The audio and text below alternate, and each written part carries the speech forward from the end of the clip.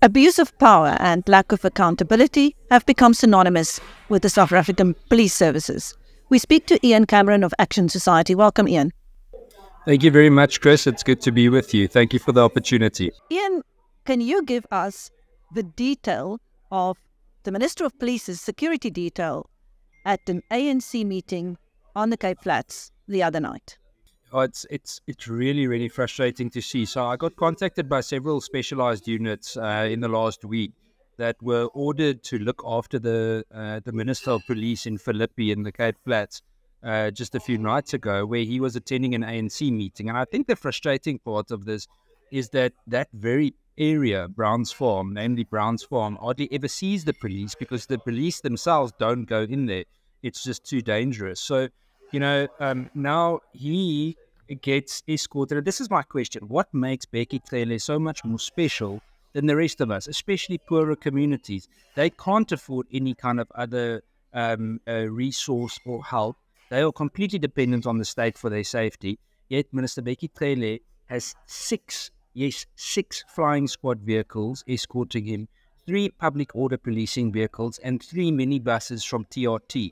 Now, if you consider if each of those had a minimum of 2 members in them, and we know it wouldn't have been that few, but let's say for a moment it was two members per vehicle, that's 24 police members to look after one minister.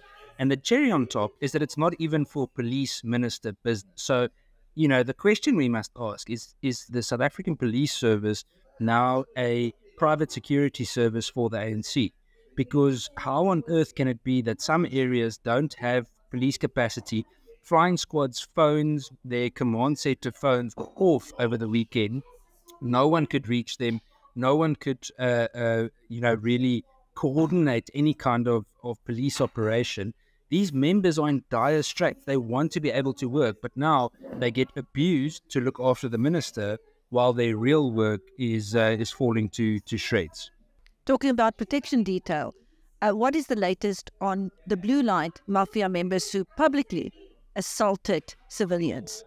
Oh, this is even worse.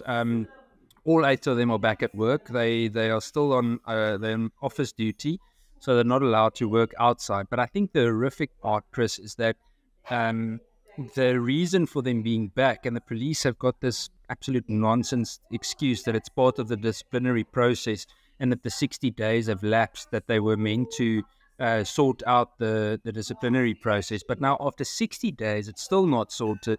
They're back at work. And instead of SAPS coming and saying, can we extend by another 30 days, they didn't do that.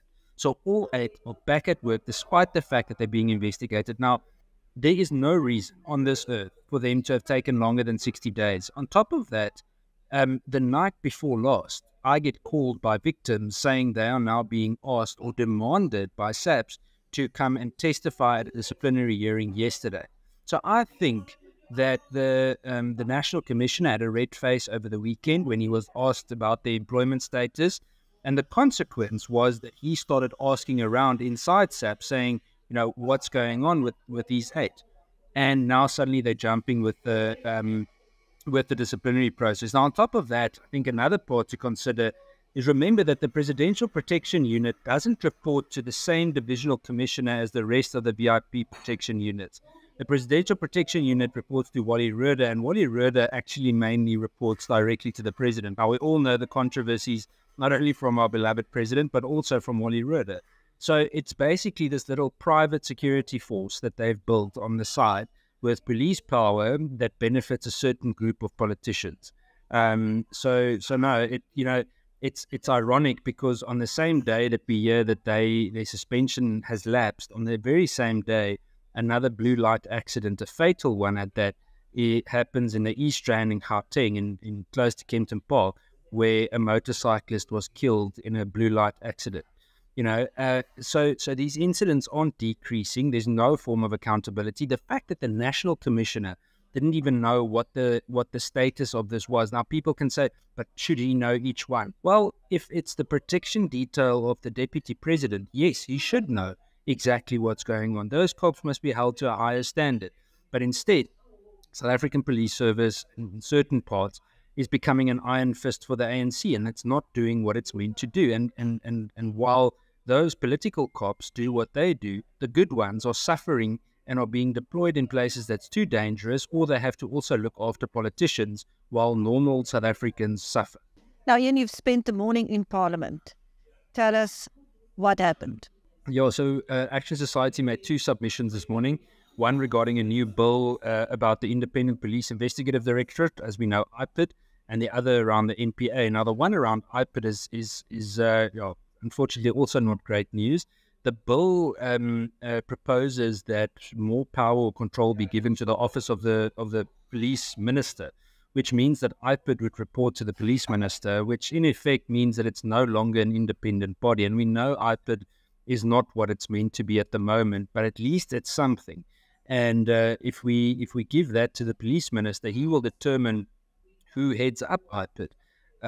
So we presented complete control of IPID. Complete control. I mean, this is the same as having some kind of a regulator, let's say a health services regulator, that also provides health services. It just doesn't make any kind of sense. It basically means that the Minister of Police will have a complete monopoly on law enforcement in South Africa, law enforcement in terms of SAPS.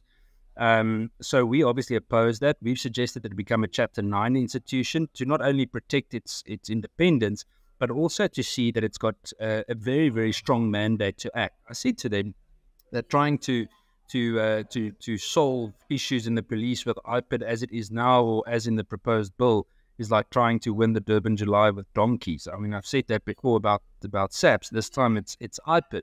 And we can simply not allow it. So we've opposed it. We in fact said it should become a Chapter 9 institution, and we're hoping that it will happen that way. I must say it was mostly agreed. You know, our stance on the matter seemed to be in line with what everyone else also submitted.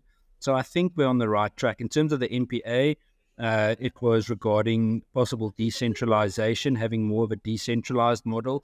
Quite similar in terms of us trying to say that it must have independence. It was ironic because every time we mentioned independence, members of the ANC in those portfolio committees would say, what do you mean by independence? And the answer is simple. It's political interference from the very ANC that they belong to. And in the police portfolio committee, the chairperson asked me, but how can you say that the minister shouldn't do this because in terms of the IPID bill, because the minister is not a cop? And I said to him, Chairperson, with all due respect, Bheki Cele behaves like a police commission. He doesn't behave like a minister. He's blurred the lines. The National Commission of Police, because he argues that the National Commission is appointed by the president.